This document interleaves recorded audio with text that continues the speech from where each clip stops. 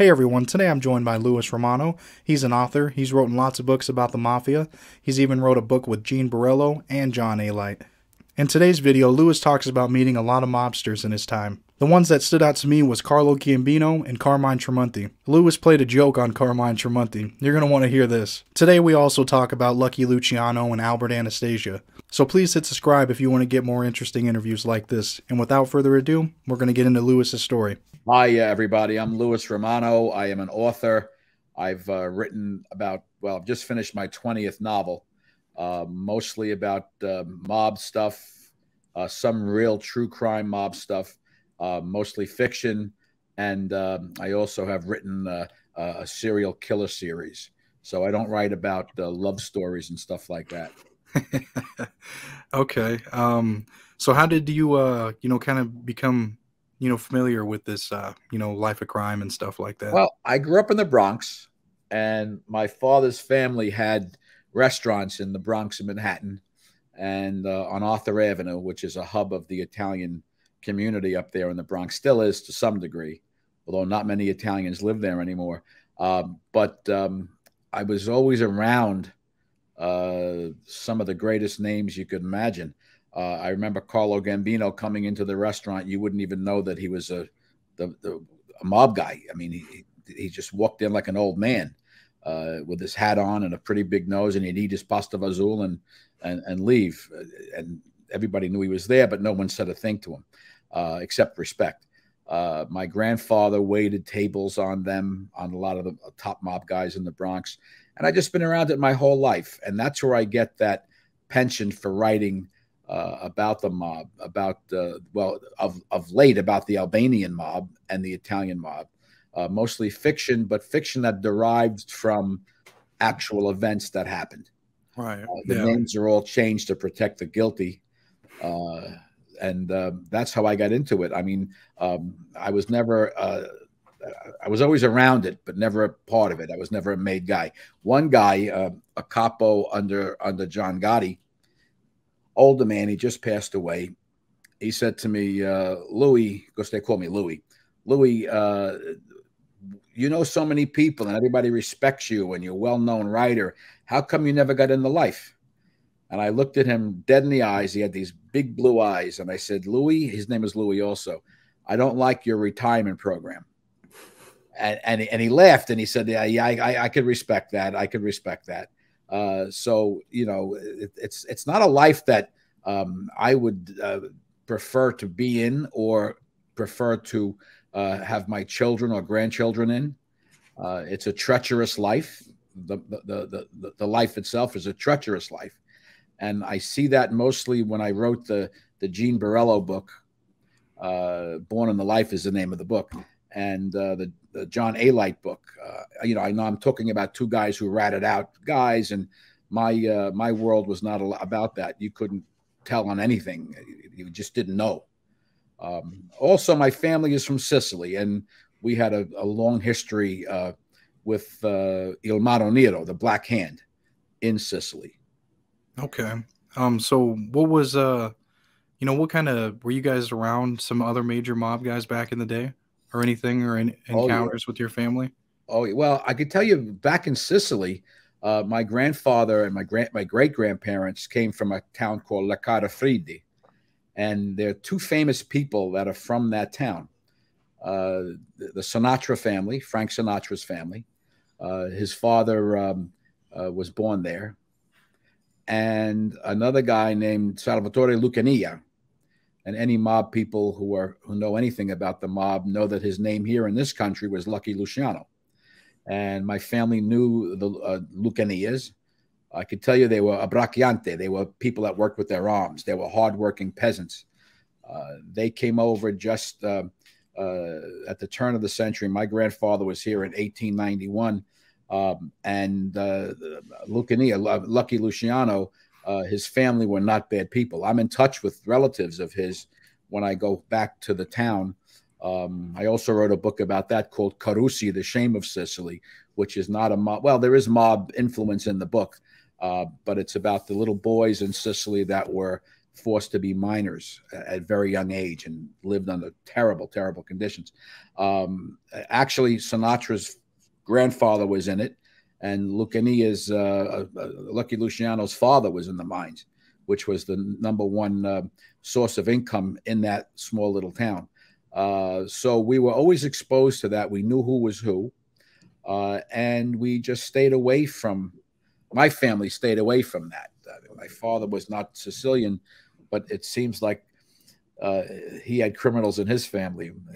My grandfather on my father's side and his uncle were criminals. The Sicilians were all plumbers and hard workers. That's funny.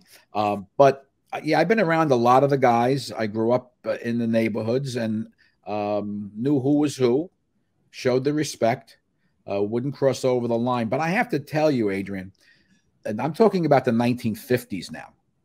Those were the days of Albert Anastasia. Okay. And well, Meyer Lansky was still alive. Luciano was still alive, but he was back in Naples in Italy.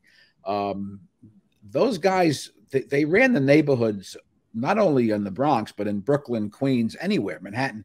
They ran the neighborhoods like their grandmothers lived there, and their grandmothers did live there. And there was a fine line. We didn't need police.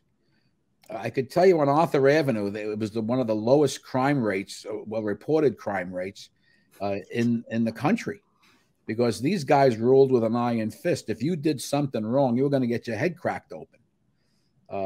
Everybody saw the Bronx Tale, and Chaz is a great guy. I've met Chaz and had lunch with him. Wonderful, wonderful man. He'll tell you the same thing. He stayed away from that element and went into the arts. I went into a different art. I'm a little younger than he is, although he denies that. But I'm 71. I'll be 72 in December. And I know he's older, but he denies that. But he's a wonderful, wonderful person. His whole family is. And he'll tell you the same thing. Stay away from these guys, because it's either life or death or jail. That's the outcome. And what was, with, Lucky Luciano and, Meyer Lansky and Anastasia, like, what is an example, that you could give that they did, each one of them, if you can, that they protected the neighborhood, or something different? Well, Meyer Lansky, not so much. That was Lower Manhattan.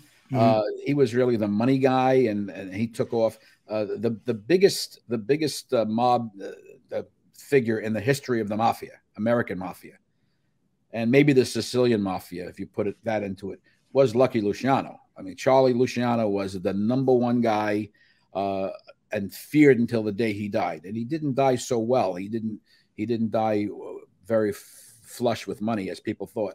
Meyer Lansky, they never found his money. Honestly, his son, who I'm in touch with, his grandson, his son was he had a birth defect. He was crippled, and he wound up basically living as a ward of the state instead of his father's mass amounts of money. His money was never found. I talk to people that say that his money was divvied up by the families, but no one will come out and say that as a matter of fact, because they don't know. But that's what it seems to be. Albert Anastasia, I mean, he was a Brooklyn guy. I never met him, but I can tell you that he was the Mad Hatter. He was probably the biggest killer in the history of the mob. He and Vito Genovese. But the neighborhoods, if something happened to somebody, if someone was disrespected, for example, if a woman was disrespected in the street, they took care of it. I mean, as a boy, now I don't know where you live, but you ever see these stores that have all these grates? Yeah. And they have to lock them, and that's all. And that started happening in the late 60s. Our family restaurant on 187th Street, they had a lock on a door that if you kicked the door, it would have opened. And really? there wasn't a spoon missing out of that restaurant in 40 years. Wow. I mean, no, I'm not kidding you. I mean, I remember, and it's in one of my books. They used to have regular Saturday mob meetings in the restaurant at about 10 o'clock in the morning. I used to get there with my father at about 8:30, 9 o'clock. I was 10 years old, 12 years old, to sell pizza outside of the restaurant. And they would come up one at a time, names that you would know from all the families, and they would meet in that restaurant. And I would stand outside with a lemon ice on a stool, basically protecting them from anybody blowing the place up. They all had bodyguards, but they didn't come into the restaurant. They dropped them off in these big cars, mostly Cadillacs and Lincolns, and one guy had a Rolls Royce. His name was, I could use his name, but I have forgotten it now. He was a plastic surgeon too, but he was a neighborhood guy. His father's name will come to me in a minute. But they would come in there. They would all, some would give me a quarter, 10 cents, $1, and they'd go inside. They would chain the inside of their restaurant door shut. Now, if I had to take a leak, they gave me a can of Italian coffee, an empty can of Italian coffee to pee in. I mean, I'm serious. It didn't last for more than an hour, the restaurant. And I could recall they had a brick oven on this in the back right side of the restaurant, and they had the best pizza in the history of pizza. And they used to have these spaghetti with fish, but it was mostly lobsters in the oven. Imagine what that must taste like. And they would all leave one at a time. The cars would pull up like out of the blue, and these guys were all nattily dressed, very well dressed, suits and ties, would exit, get in their cars, and go away. And then meeting was finished. And that went on for quite a long time. Yeah, so you're definitely around it for quite a while. Oh, man. from a child, yeah. So what was some of the, do you know of any wars that went on, or were you had knowledge of any of this happening? I knew of some hits. Okay. The wars were mostly in Brooklyn, and I'm not from Brooklyn. And I know about them because I've read about them. But where I was, no, there was not many turf wars. It was a secession of mob leaders. And there's still one or two guys left in the neighborhood. Can't mention names because I see them from time to time. And they try to keep the neighborhood good, but the neighborhood's changing. It's mostly, well, the Albanians are terrific people. They're keeping the neighborhood pretty strong, but it's not like it was. At night, it's quite dangerous in the area. But during the day, it's fine because the restaurants are all there and there's commerce and there's plenty of money. And the only thing that's going to keep that neighborhood, Arthur Avenue and 187th Street, is money. That's all that's going to keep it going. But I see changes every day. I'm there once a week. I see my friends. I go and say hello to the old guys, right. And they know what I do. I write the books. I don't mention any names. I wrote a book called Besa, B-E-S-A, which is about the Albanian, a fictitious Albanian group of bad guys going against the Michelli family, who is the name really should have been Gambino, but I didn't want to put the Gambino name in there, so I called it my mother's maiden name, the Michelli family. And there's some parallels between some of the people that are active today, but nothing that could incriminate anybody. Right. No, that's good. You never want to do that. Well, I want to walk around a little bit. I got a few more years to go, Adrian? Yeah, for sure, man. I was going to say, so, you wrote quite a few books. How did, with John Alite and, Gene Borrello, how did that, how did you make an encounter with them guys? And well, that's very good question. So when I finished writing Besa, we had a movie script that was ready to go, and actually we did hire Chaz Palminteri and his son to be the stars of the movie. Financial problems ensued. I had to wind up suing a producer and getting the money back. But anyway, somehow I got to Alite for a part in the movie, and the movie didn't happen. It's still available in script form, and we're still pushing for it. But that's how I met John. We became sort of friendly, and he asked me to write this book. I got to be honest with you, it's not my favorite book. How come? I guess my heart's not in it. I don't know. He and I have not talked in months and months and months. I didn't make a penny on the book. which is not what I do for writing books anyway. You're not going to make money writing books unless you're Dan Brown or someone like that, James Patterson. There's any money to be made in the publishing business. It's to be made if you're a big-time publisher, big-time guy, author, or you make a movie. So one of my books called Intercession is being touted right now. It's in production, right? It's in development right now for a script, and I should have the script in a couple of days.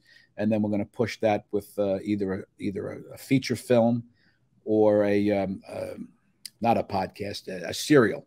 Mm-hmm. So Intercession is probably my bestseller, as is Bessa. Bessa is equally a bestseller. But so after he read Bessa, he loved it.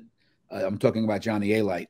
I spent a lot of time with him on the telephone and in person, getting a lot of his stories. He's got a lot of bad publicity lately, John, and I'm sort of keeping my distance from him. The book has not done well, maybe because it wasn't well written. Listen, I don't know. I mean, if you're a medical doctor and you don't do a good job with a patient, you got to admit to yourself, I did a bad job with that patient. I'm admitting that on this book. It's not, out of the 20 books that I've written, it's number 20. The Borrello book, however, has sold much, much better. Gene is a character. There's no murders in the book because he never killed anybody, but it gives you like a slice of life of a Bonanno enforcer. And Gene's a crazy guy. He really is. I mean, I used to meet him on Thursdays in a particular restaurant that I frequent in New Jersey where I live. And he would come in there and we'd spend a couple of hours every Thursday going over all the things that he did. And the guy's got a hair trigger temper. He's got issues. And if he doesn't want to wind up back in jail, and I talk to him all the time. I probably talk to Gene by text once a day.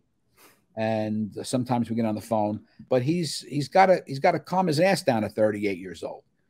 You know, if you want to go back in jail, then do what you're doing. You know, he's not doing anything wrong to my knowledge. He's living in Florida.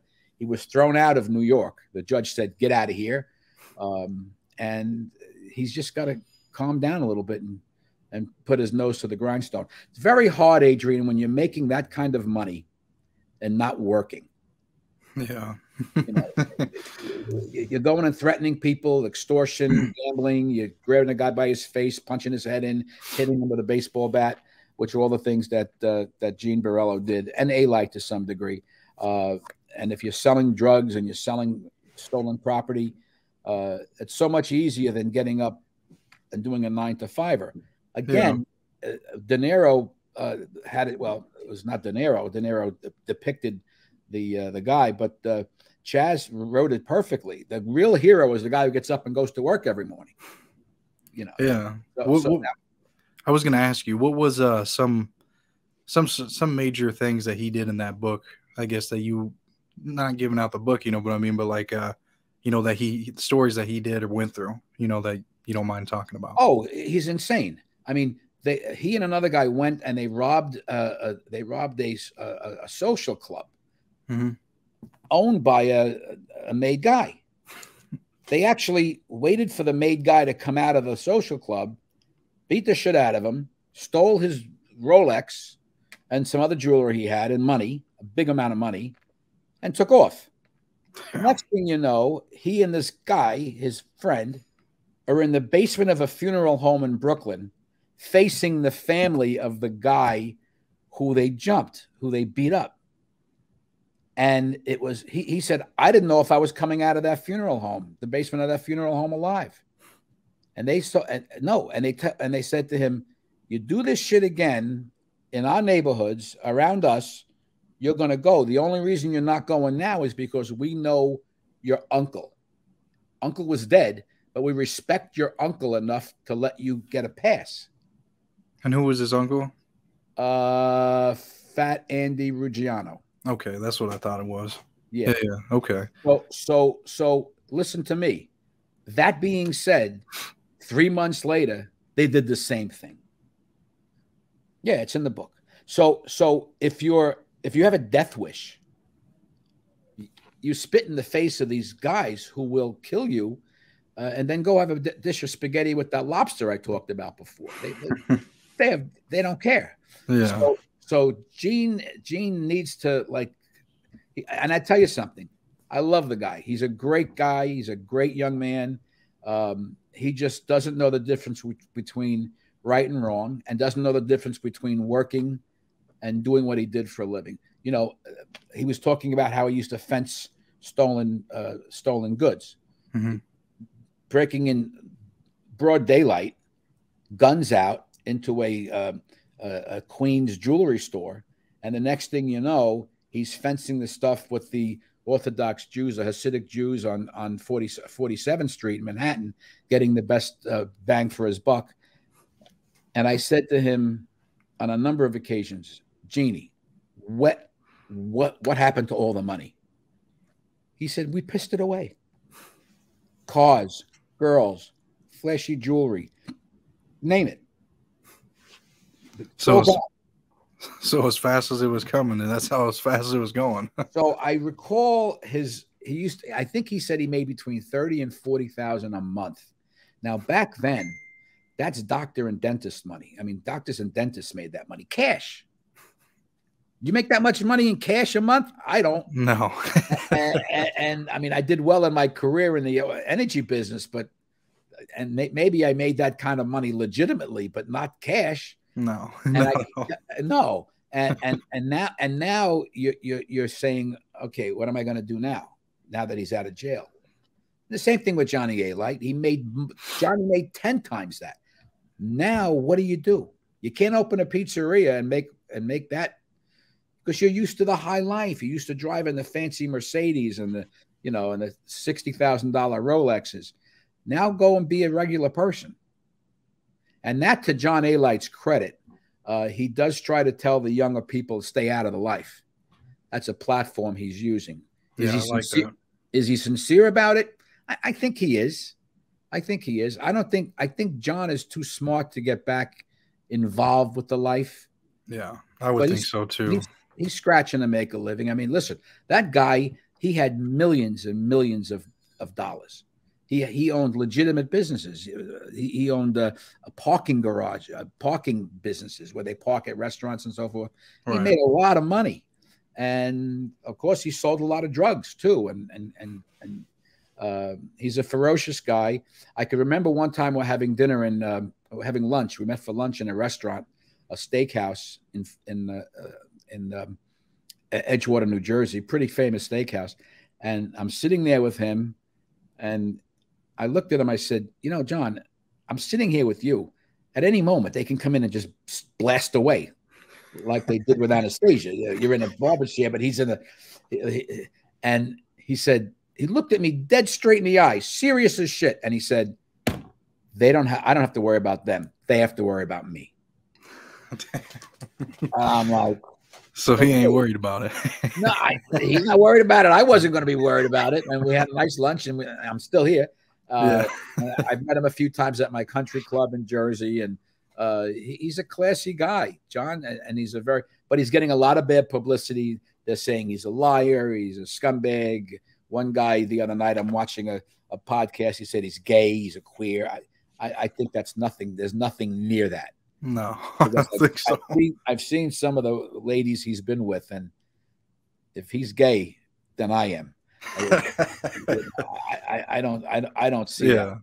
What was some major stories or something, you know, like how you talked about Gene, you know, what was some, when you were writing his book, that kind of stood out to you for John A-Light?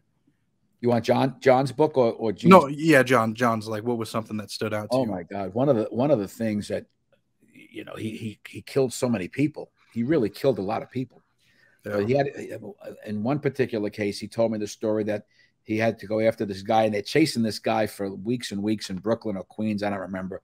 And they finally come up with him, and he sees the guy. The guy runs up the stairs in his house, his mother's house, and Gene basically empties a pistol on him in his back. And then he left. I said, did he live? And John's answer to me was, I don't know. You don't know if he lived? You shot the guy up?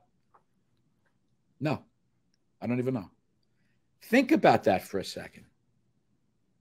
Think about it. Think about, what else did one of the things that John told me was when he had to get somebody, when he had to do a hit, and he knew the guy, and it was just like, let's go out. They went out and had dinner and drinks and all this other shit, and they had a great time together.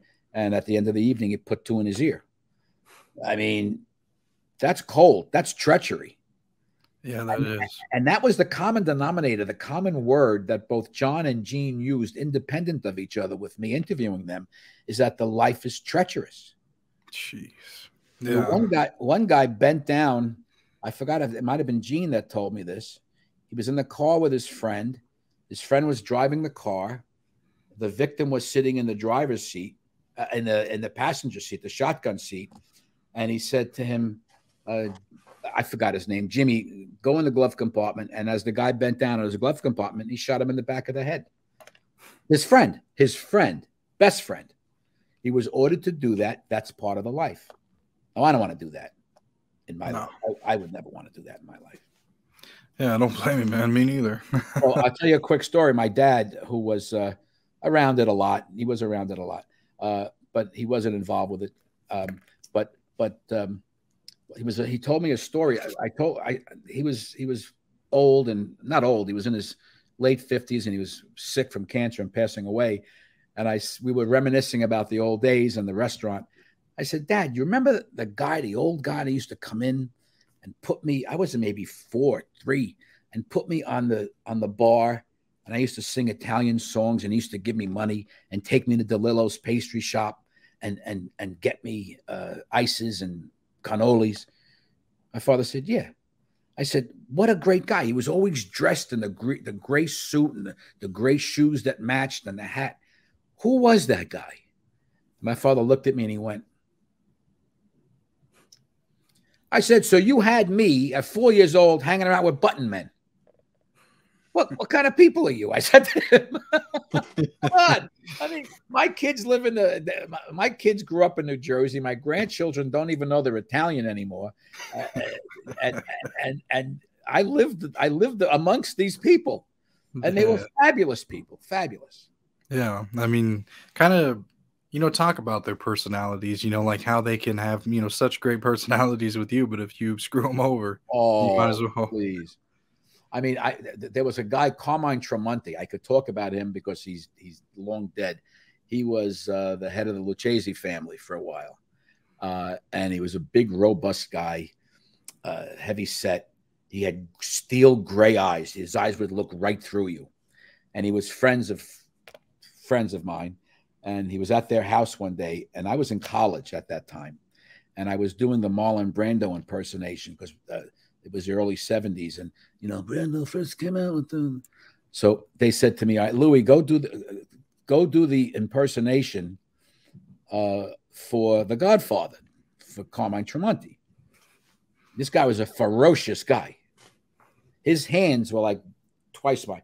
So I go in the bathroom, I take the toilet tissue and I put it in, and I come up and say, Carmine, disrespected me. And I'm doing all this stuff, and he's just staring at me. I don't know if he's laughing or if he thinks I'm ridiculing him. I mean, I fucking walk out of this place tomorrow.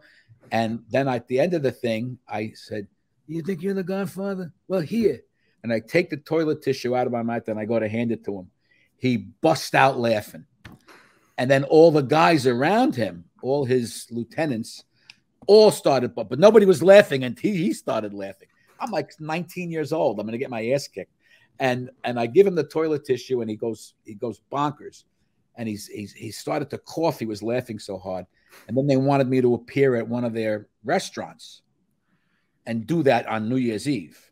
Luckily, I had plans to go to London to do a TV thing because I was in broadcasting in school as well as business, and I had to turn it down. And then they never asked me again. And thank God, because I really didn't want, I don't know. I wouldn't want to do that shit either. That's a true story. That's a true story. And loving people, they love their families. They love their friends. I mean, I could tell you I was around them for many years. If I had a problem with somebody, I feel sorry for that person, because I wouldn't even go back and tell them I was having a problem, because I was around them. You can't do that. So think about it. If you're with them and you have a problem with somebody, a next door neighbor or something, I mean, they don't go for that, but they're loving, wonderful people. I mean, so was Albert Anastasia, the biggest killer in the world. You know Roseanne Scotto on Channel 5? I don't think I do. Are you in New York? Where are you? No, I'm in Nebraska, man. Oh, fucking Nebraska. Well, what do you know? So anyway, she's been on Channel 5 for 30 years. Albert Anastasia was her great uncle. Mm-hmm. And she's been a great news reporter here in New York City for, it's got to be 30 years, maybe more. And she's a wonderful family, wife, mother, and broadcaster. Our uncle was the biggest killer in the history of the mafia. Isn't that crazy? You just never know who you're related to. I mean, it doesn't mean that doesn't mean who that's going to be you. You know. So I was thinking about doing a book. It got into my head, and the book is not going to be written, but I wanted to write a book about Lucky Luciano when he was a child, because he came to this country from La Carafrida, Sicily, when he was 8 years old. And I wanted to know what kind of kid he was. How old was he from 0 to 8? How was he as a person from 0 to 8 years old? That's what I wanted to know. So I started doing some research. I read a few books that were written about him, and there's very little said about Sicily. So I contacted family in my town. First of all, it's been too many years. Second of all, family doesn't want to discuss it. They had photographs they wouldn't even share with me. They would show it to me on Facebook. You know, what is that called? FaceTime. Yeah. But they didn't want to really talk about it. And there was nobody left that would have first knowledge of him. So my idea of writing about how the criminal mind, the criminality of this person came to being, it was not meant to be that book. Yeah, that would have been a good one, though. I mean, yeah, that's a good thought, you know, because it is weird. Yeah, psychologically, you know, it's just, you know, when does that click, or when does that switch to, like, all right, you know, living regular to, you know, going to murdering people and shit. I mean, I was there once in the town, and my cousin's husband, who doesn't speak English, I asked him what part of the island did the mafia still control. And he looked around, looked back at me in an Italian. He said, "Tutti sola," the whole island. I mean, okay, you know, you wouldn't know it. You know, they don't walk around with those John Gotti shirts, and they're dressed like you. You wouldn't know the difference. They don't make a bella figura. They don't do that. So what would you say was kind of, you know, the downfall of the mafia when, you know, things really went south? Well, two things. The RICO Act, which was necessary, and John Gotti. How come?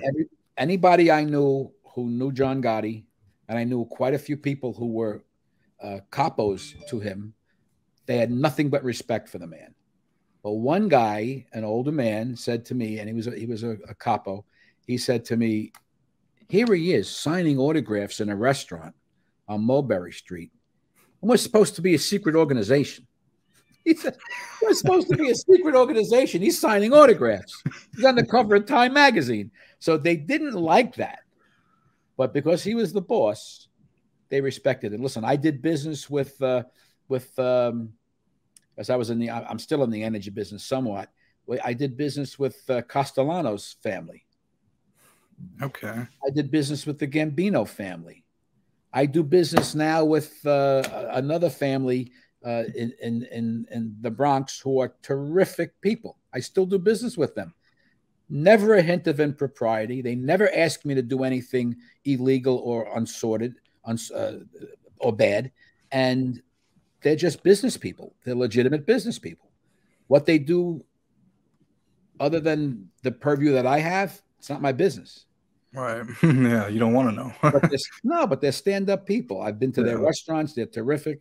I mean, they treat you like family, and that's all I can say. And then, there's a lot to be said about that life, because they do know how to make you feel as part of them. I don't want it as beyond that. Oh, that's another thing that both John and Gene said to me. He said, "We never mess around with civilians." So, Adrian, you're a civilian. Mm-hmm. You have nothing to do with them. You don't rob and sell stuff to them, blah, blah, blah. But the minute you place a bet, you're no longer a civilian. Damn, all it takes is a bet. If you don't pay your bill, you don't pay the VIG, you're no longer a civilian. I knew that from when my father was balled up with them. He had an issue with them when I was 10 years old. So they love you, they love you, they love you. The minute you step over the line, you're no longer a civilian. You're part of their business. Yeah. And then all bets are off. And all bets are off. You know, all bets are off. They're not going to go like the Russians and kill your children. But you're fucked. You're going to get screwed. They're going to get you. Yeah. And that's something that me and you don't want to be around. No. So, yeah. So, you know, I think that's pretty much all I had to cover, you know, so I'll wrap it up. You. And where can the people find your books? Thank you. They could find them, of course, on Amazon, and they could find it on I have a new website, Louis, Louis Romano, Romano, author.com. I just had all my book covers redone. I'm doing a major national exposure on me now. And I appreciate that. They could, you know, it's also on Amazon and all the places where you buy books, Barnes and Noble. I do Barnes and Noble readings all the time, and it's a lot of fun. Okay, cool, man. Well, I appreciate you coming on. Adrian, I appreciate you. You're a nice young man. Yeah, thank you, man. And don't do any bets.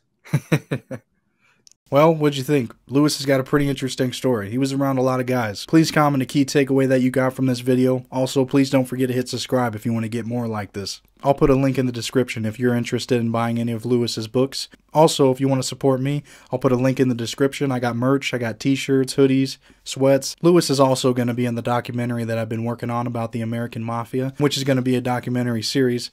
Each episode is about a different crime family. So that's another reason to hit subscribe so you can be the first to get that when it comes out. And one more thing, I'll put a playlist of all my other Mafia interviews that I've done and you can check them out.